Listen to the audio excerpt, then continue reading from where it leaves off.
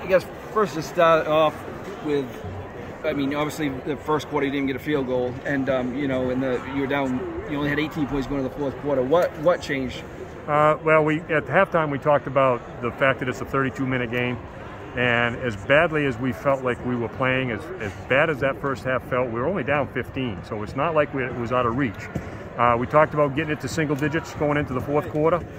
It's been a mantra of ours all year that we're going to try to win the third quarter. Well, this time we had to maybe win it by a little bit more than just a point, you know. So we try to get it to single digits, and we talked about, you know, let's put the press on. We might as well. We got nothing to lose at this point.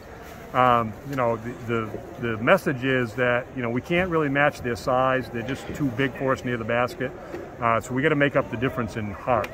And so we put the press on, and with their big people on the floor, that made you know, the press a little bit more effective. Basically, they have two guards, and we had three players on two guards. So it just got the ball in the wrong players' hands.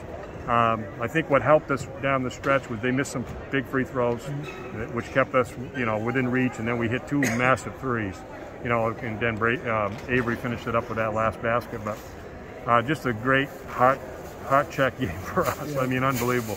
We got some good mojo working for us down here. You sure do. Yeah, what is it about this floor, Coach? It's just unbelievable. You know, I mean, I wouldn't have believed that the same team that played in the first half had played the last two games, because we just looked like everything was clicking, you know. And I credit that to GSA. I mean, Dwayne's a great coach, and GSA is a great program, and they really made us look bad early in the game, the whole first half, really. And that's a credit to them. Their defense was that strong. But you know, our kids just hung in there, hung tough, and then try to give yourself a chance to win at the end, and had just enough ticks on the clock to get it done. Yeah, and you talk about heart, and you know, I think, you know, it looked like these kids, no matter what the score was, they felt they're going to win. You know, and then part of it, you know, as we talked about before, they were here 2 years ago. They won in football. A lot of importance to that, isn't it? It's the same kids. It's a lot of the same kids, and yeah, they believe that there's always a chance. You know, that kind of a thing. You know, when you have an adverse situation in the game, it's easy for teams to come apart. You know, but that's not what this group does. This group circles the wagons, gets closer, pulls it in together, supports each other, and then just try to battle through it. And we were prepared. We're going to leave it all on the court, you know.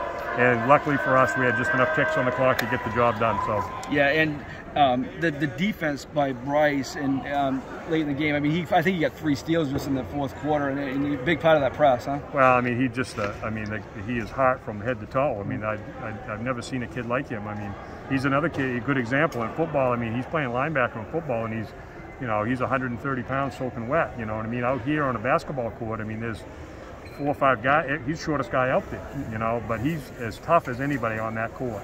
And you know, he'd run through a wall if he thought it was going to help us try to win a ball game. So, like, you know, everybody wants to glorify the points and the big stats, but he does all of the intangibles that really contribute to winning basketball games. So, a lot of credit goes to him. And you mentioned Avery, but Seth and Avery hit the big shots. They're focused on Will, obviously, like most teams, and you know, those two just came up huge, huh? Well, they played huge in the quarterfinal and the semifinal. Those two, the seniors, have been just so massive for us. And then today they were struggling awful. And Avery got in foul trouble because he's in there trying to battle with those bigs, you know. But he came up big at the end. So, and same thing with Seth. Seth hit that big 3.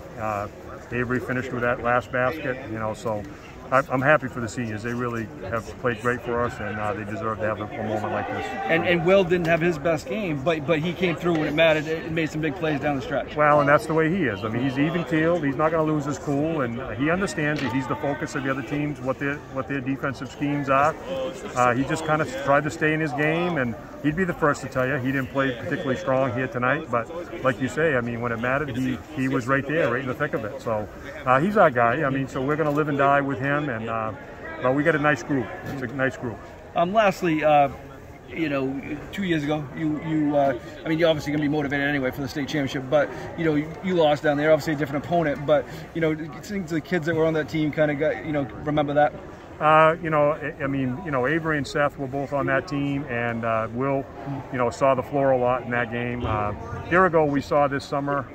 We play in a tournament down in Winthrop in the summer, every summer, and they were there, and they're very good, very good. They got a very talented team, a lot of players that can do a lot of things. They've got a centerpiece player that's really a strong player. So we're going to have our work cut out for us, and more or less playing on their gym, you know, on their home court. So But you know, you can't win it unless you're in it. You know, so that's going to be our idea. Just try to get ready for it when we get down there, and then we'll give it our best shot and see what happens. All right, thank you.